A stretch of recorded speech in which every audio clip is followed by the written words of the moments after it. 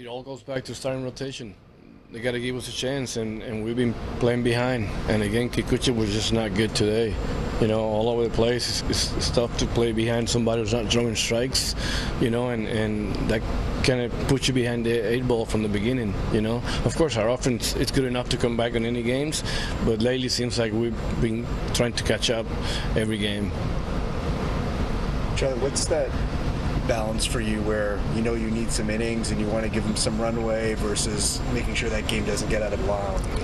Yeah, so it was exactly what happened today. Now it's becoming a track record. Like, okay, you know, he's struggling and he's struggling. He hasn't been able to make the adjustment during the game to come back.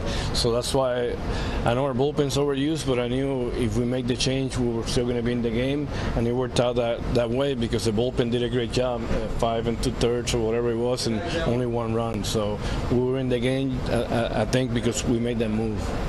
How demoralizing is it for a team to get behind early, like this team has had to go through several times? Yeah, and again, you guys, you hear me say that all the time. It's pitching. It's all about pitching, and the guy on the mound giving you a chance, you know, and that hasn't happened lately. Charlie got 3 hits and they got no runs to show for it. I mean, it seems like frustration is the limit. Yeah, I mean, I wouldn't call it frustration. There's nobody frustrated in there. It's just you know, when you're into a losing streak, the little things we haven't done the little things, but it starts on the mound. You know, pitching's got to give you a chance. You know, our ERA's been like, I don't know, 9 or something the last 5 games or so. So, you know, it goes back to pitching. We got to get better. And again, credit to the bullpen today that kept us in this game, and we had a chance until the end. It seems like the lineup's kind of having some trouble too, finding just the big hit though. What goes into that?